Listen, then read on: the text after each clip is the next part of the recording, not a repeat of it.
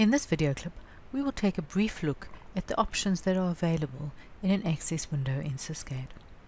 All unit operations in SysCAD have access windows, and you get to these by right-clicking on the unit operation. So we'll right-click on P007 and we'll get to the access window, which has a number of tabs. So we go to the first tab, and we're going to talk about the buttons on this window. To start off with, you have a button called Tag Short. So at the moment, the tags shown here are what we call the long tags: mass flow, vol flow, temperature in, density. If I click on the tag Short, it changes those to the short tags: QM, QV, TI. If you do a cut and paste and you copy your tag, you'll get the short form, but the long form is often easier for people to read. So if I click on tag long, it takes us back to the long tags. The other button that you have is the More button. So currently it's only showing a few tags. If I click on More, it'll show some of the tags that we see are hidden, and you can see they've got a red cross next to them, which tells you that these tags are normally hidden, but if you need to see them, you click on the More button and then they're available. If you'd like one of those tags to be normally visible, for instance this temperature tag, if I right click on that tag, then what I can do is say Show Field, and you can see the red cross has disappeared, and now when I go and click Less, that tag will now always be visible.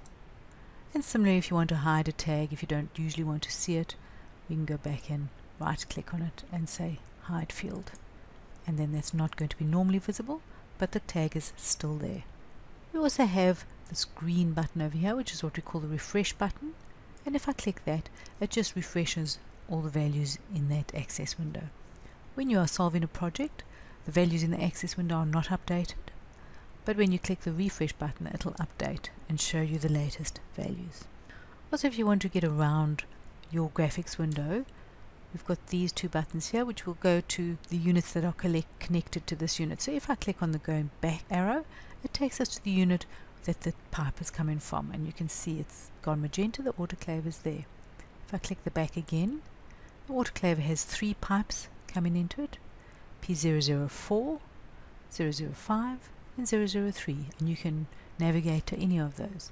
So if I go to 003, you'll see it takes us back there, and go back again to the tank, and if you go forward again, it moves forward in the same way, and here we get back to P007.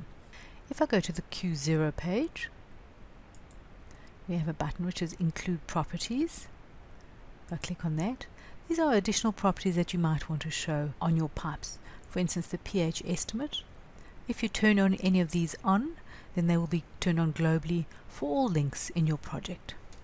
For instance, if I go and turn on pH estimate on this page over here, and here you can see the estimate.